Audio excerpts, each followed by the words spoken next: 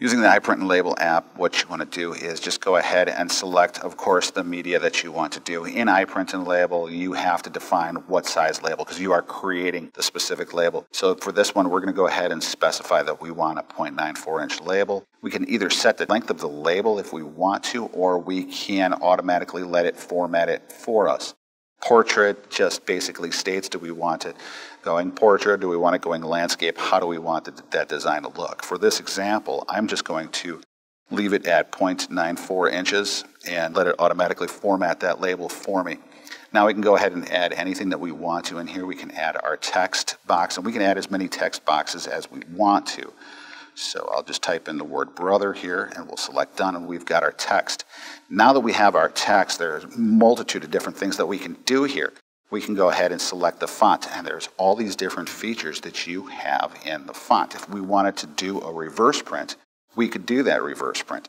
If you wanted to change the font size, you can do that in this area as well. If you wanted non-bold, or if you wanted bold or italicized or underlined, if you wanted to move the font or move the image over, all that is right here. You can also adjust the font type in here or the properties of that.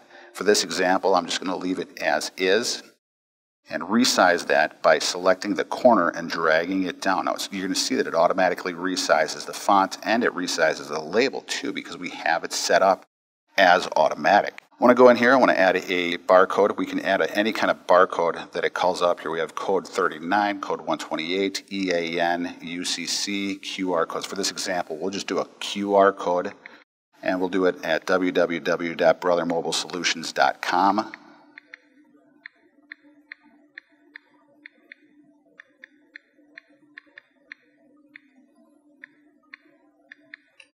And we'll select done.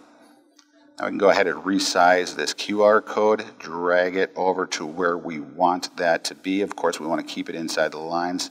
Brother is a little big, so we'll just go ahead and shrink that down so we can move this over. And if we want to put it over here, it'll automatically resize that label for us as well. This is outside of the margin, so we'll just move that brother label over there. Now we can add other information too. If we wanted to import a symbol, we could import a symbol. There are a ton of different label symbols that we can use.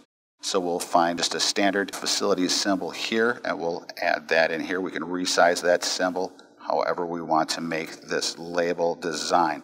Once you have your label designed, you can go ahead and select that save button. You save it as whatever you want to. Before we hit save, I also want to show you that you can go ahead and select from an image. You can take an image with your photo, just like with your mobile device. Select photo with camera, take it with the camera in your device, and import that directly into there. Or select an image that you brought in from online that was either emailed to you or whatnot. So that is another thing that you could do. So we're just going to go ahead and move this over for this sample and go ahead and print and show you how that works.